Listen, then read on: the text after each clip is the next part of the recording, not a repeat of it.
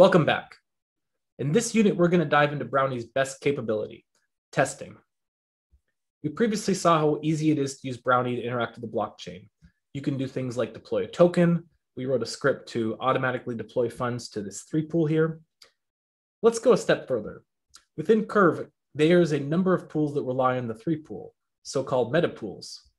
This means if you have tokens in 3 pool, you could invest here in USDN, Frax, TUSD. Curve is always adding new pools. And as we see, some of them are tagged as innovation zone. How can we make sure that as Curve adds new pools, these innovations aren't going to break our application? This is why unit testing was invented. Within the programming community, it's very common nowadays to write a suite of tests which will declare common cases you'd like your script to get to and say if they pass or fail.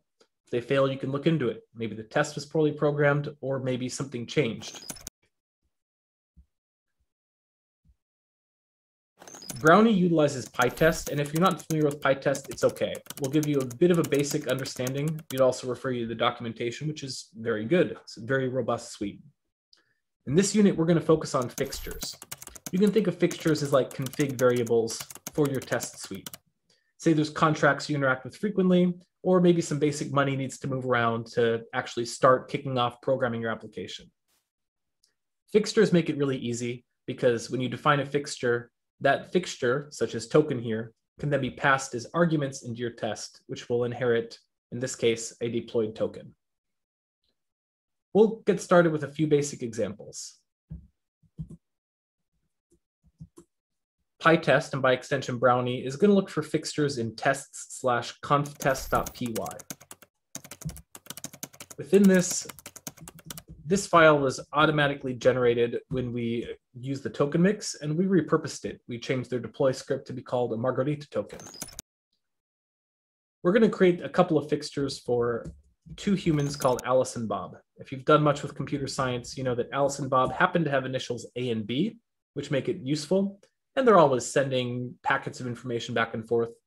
In this case, we're going to send packets of money back and forth. It's easier to type Alice, and when that happens, return account 0, and we'll turn her into a fixture by decorating it with this PyTest fixture. You can pass different scopes. For our case, we're going to pass a module, which means that every time a new module is loaded, this will be rerun. This is such a simplistic one, it doesn't really matter. This one up here is run every time the function is reloaded, which is going to perform a chain rewind. That's a bit complex. It's not that important to know how it works. The important thing is you can pass a scope of function, class, module, or session. We'll create Bob while we're here. And Bob will simply be accounts 1. And within these, we could then go and fund Alice's account or give Bob approvals or transfer money around. So depending on what our application needs to do, it's useful to have this in one place. We'll now load up a blank file. And within this, we're going to create just a very simple test. Alice is not Bob to make sure everything's working properly. We'll import Alice and Bob. And our assertion is simply Alice is a different human being from Bob.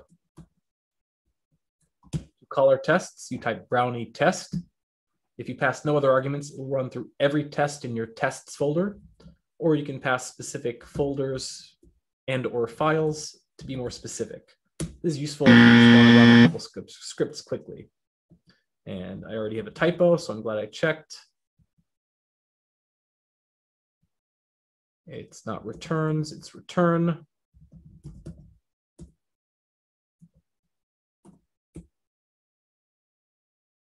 And certainly we see Bob and Alice are different human beings.